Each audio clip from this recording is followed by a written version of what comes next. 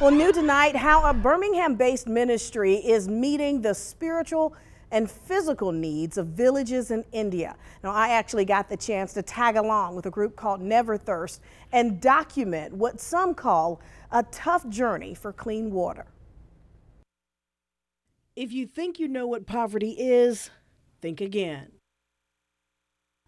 68% of India's population lives on less than $2 a day. Co-founder of Birmingham-based Neverthirst says that's more than 900 million people. You see the poverty and the need. You can't describe that in a conversation. National Geographic reports that millions are without electricity. I was allowed inside this home in Bihar. You'll find a place to sleep, a place to cook, but you will not find lights, electricity. You will not find a television set, a telephone, a bathroom. Everything is mud, completely is mud. Sergett Swalsingh says this home takes about a month to build, but the weather could seriously damage or destroy it. So every year the cycle comes, the rainy season, it will be collapse again, they go and rebuild the things. According to Cordesia Koran, families in this village in Jharkhand survive on just one meal a day. And until now, safe water was not available. There was a lot of trouble and hardships in Tangratoli village.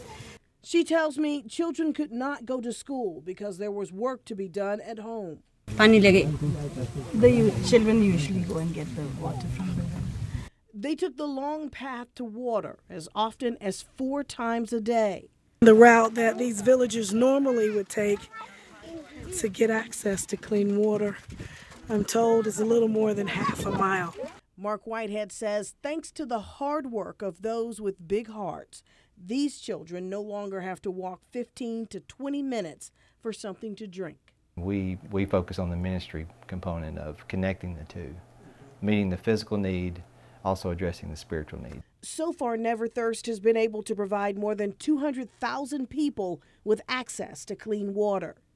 Since 2008, individuals, churches, and businesses have all made donations to the Birmingham nonprofit.